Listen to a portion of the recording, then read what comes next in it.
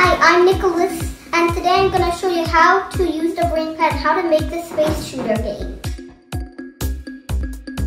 First things first, navigate to arcade.makecode.com. Hit the new project button and give our project a name and start coding our project. This is the simulator. These are where you find your blocks. This is the design canvas where you code. A sprite is a character which is often found in a 2D video game, such as when you go to the website where you're coding, you see these characters in the games. These are called sprites. There are lots of different types of sprites. Enemies, projectiles, those are all a sprite. This shouldn't be hard for you, but let's show you how to add a sprite to your game. Let's draw our sprite. You can draw your own sprite or select one from the gallery. I will select one from the gallery, but if you want, you could draw one. Great! Now we have a ship in our simulator. Variable is anything that is in your game. For example, a sprite. You give it a name, that's a variable. Now that you know what a variable is, let's give our sprite a name. We'll name it Ship.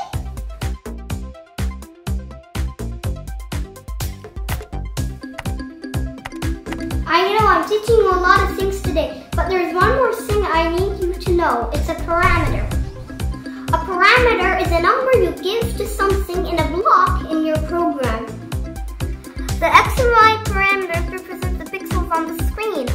For example, the sprite, the X and Y, tell the sprite where it needs to be.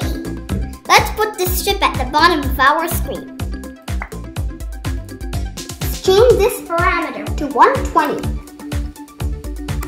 Look, our ship is on the bottom. Great, we have a ship, but it's not moving. That's boring. Let's move it with the buttons.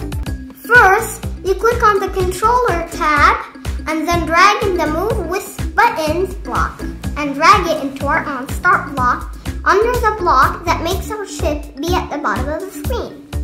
Look, our ship is moving, but it's going all over the place. Let's make it go only left to right. To make it go only left and right, we click this, set this to 0, and set the other one, just keep it to 100. And see, it moves. The ship keeps leaving the screen, but I know this magic block which will stop it from leaving the screen.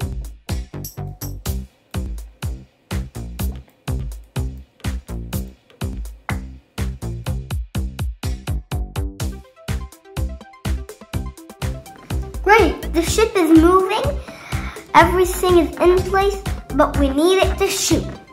I want my ship to shoot using the A button. So I hit on the controller tab and drag the on A button pressed to the workspace. Everything you put inside this block will run whenever you push the A button. If you don't know what a bullet is, it's the thing our ship is going to shoot.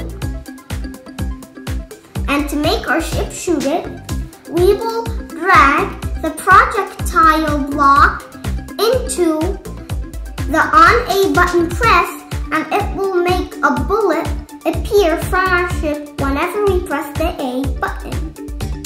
To make the bullet go up, we change Vx to 0 and Vy to -140.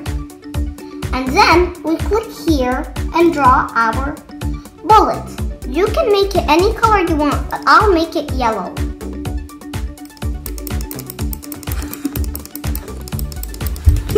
I'm the always. Now let's load what we have onto the BrainPad.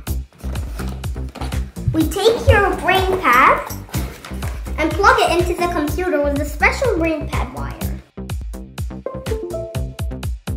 When you are finished with your game, hit the download button. This is where you can download your game to the BrainPad. Wait, here.